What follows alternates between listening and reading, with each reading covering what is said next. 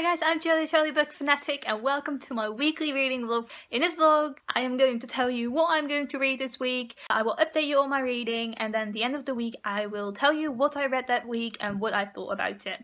So let's dive straight in. This week I have 5 books on my TBR. 3 of them I am already reading. I've almost finished. 1 of them I've yet to start actually. I started Scarlet, which is the first book in the Scarlet series. I don't know how many books are in this series, but it's by A.C. Gaughen. It's a Robin Hood retelling, and Scarlet is Robin Hood's counterpart, but Robin Hood is also a part of this book. And I'm almost finished with this. I think I still have 30 pages to go, which I will read today. And I fell in love with this book. Like, Scarlet is so much fun. And so is Robin Hood, and the whole love triangle in this book. I saw why it was there. I understood why the love triangle was there. And I really, really like this book so far. And I cannot wait to add the sequel TBR.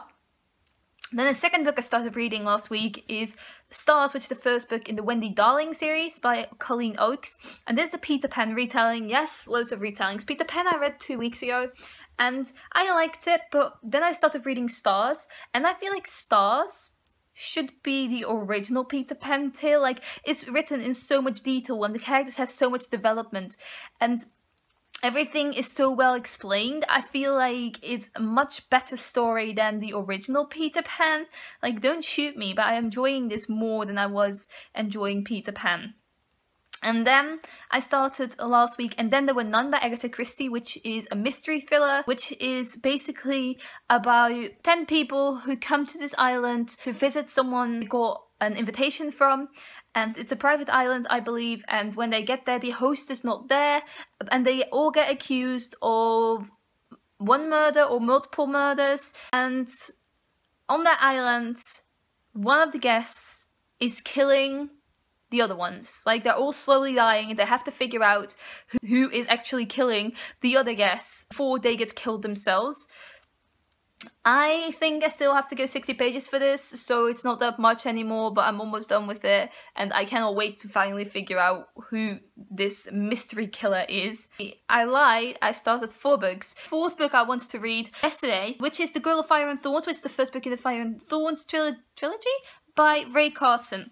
And this book, I don't know what it's about actually, but I read 50 pages of it already, and as far as I know, it's about a girl called Elisa who is a bit bigger than most in weight, and it's quite emphasized upon in this book. I like that Elisa is not the usual main character who is skinny. I think it's emphasized upon a bit too much maybe already.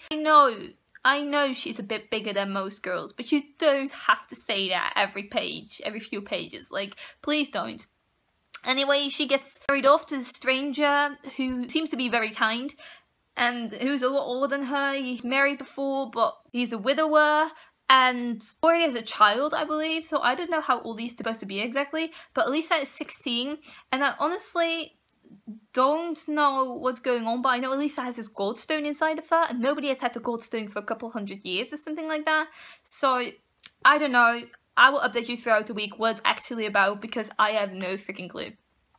Then the last book that I haven't started yet but want to start this week is Paper Things by Jennifer Richard Jacobson. Actually, I'm trying to finish all of these books before the end of April, which is 1st of May is on Sunday, to finish all of these books by then, because they're all for my April reading challenge, except for And Then There Were None.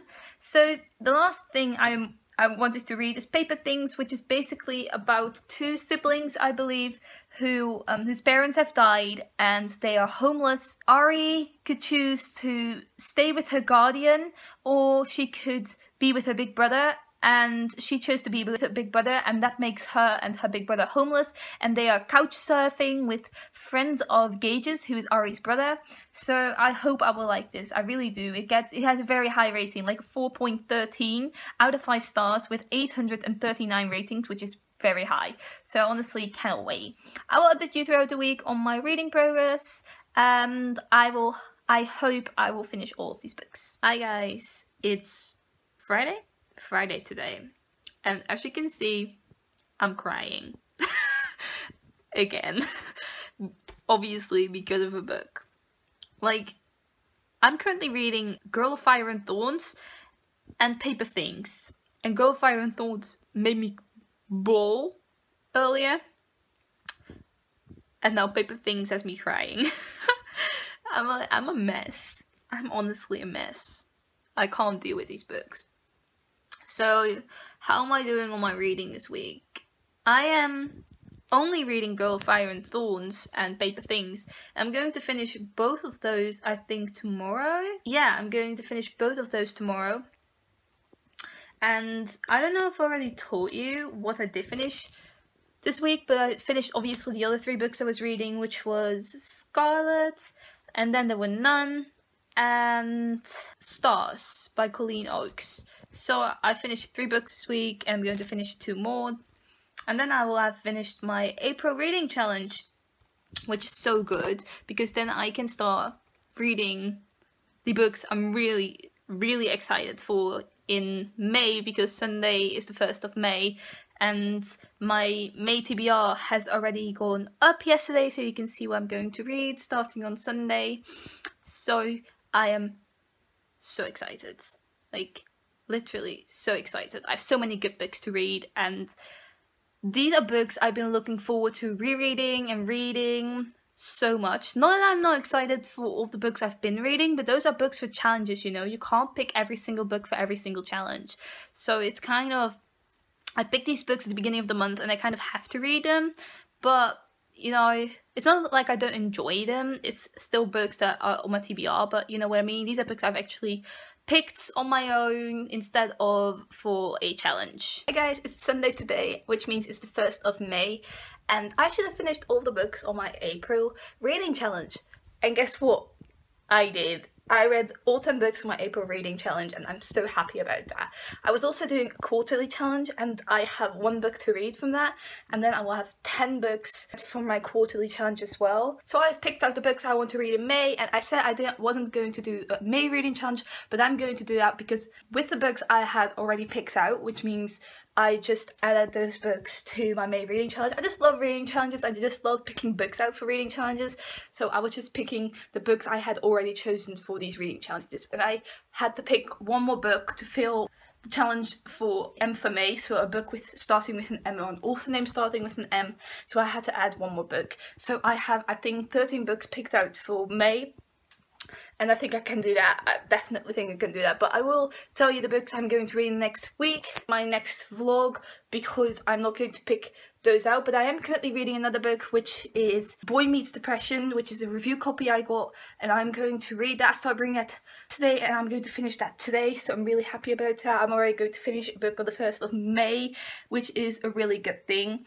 And I'm loving it so far. It's a memoir about a man who suffered from depression from a very young age. So he's describing his youth and how it all came to be and stuff like that. And it's very heartbreaking up until now. And it's quite short, so I think I'm going to finish that definitely today. So I am looking forward to that a lot. So that's what I'm reading currently, and that's literally all I'm reading currently. Tomorrow is the 2nd of May, isn't it? So then starts a read-along for Aristotle and Dante discovered the secret to the universe, which I will link down below if you want to join in, because I would love for you to join in that read-along, because I'm going to reread Aristotle and Dante, and the read-along came along at just the right time, and I would love if you would join in and read Aristotle and Dante if you've never read it before, or reread it.